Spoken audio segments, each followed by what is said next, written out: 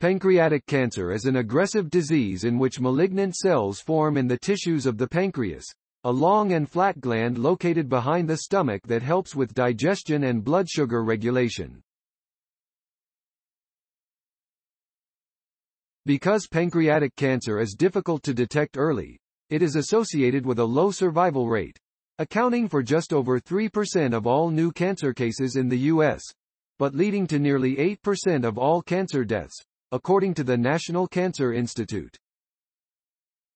Through a preclinical study conducted in his former role at Moffitt Cancer Center and published in Clinical Cancer Research, said Sebti, Ph.D., Associate Director for Basic Research at VCU Massey Cancer Center, identified a novel drug that effectively thwarts pancreatic tumors that are addicted. Sebti recently met with clinical colleagues at Massey to discuss evaluating the drug in clinical trials in patients whose pancreatic tumors harbor mutant KRAS. We discovered a link between hyperactivation of the CDK protein and mutant KRAS addiction, and we exploited this link preclinically to counter mutant KRAS-driven pancreatic cancer, warranting clinical investigation in patients afflicted with this deadly disease, said Sebti, who is also the Lacy. Our findings are highly significant as they revealed a new avenue to combat an aggressive form of pancreatic cancer with very poor prognosis due mainly to its resistance to conventional therapies. KRAS is mutated in 90% of pancreatic cancers. Previous research from the Sebti lab and other labs has demonstrated that some tumors that harbor mutant KRAS are actually addicted to the mutant gene, meaning they cannot survive or grow without it. Sebti set out to discover if there is a drug that can specifically kill tumors that are addicted to mutant KRAS. Sebti and collaborators used 3 scientific approaches to try and answer this question. First, they mapped out the blueprint of pancreatic cancer cells through global phosphoproteomics, which gave them a snapshot of how the addicted and non-addicted tumors differ at the phosphoprotein level.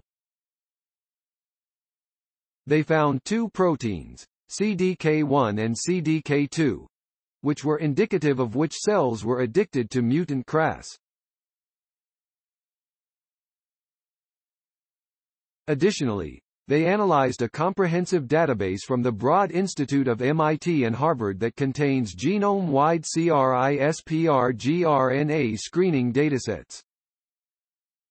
They found that CDK1 and CDK2 as well as CDK7 and CDK9 proteins were associated with mutant KRAS-addicted tumors.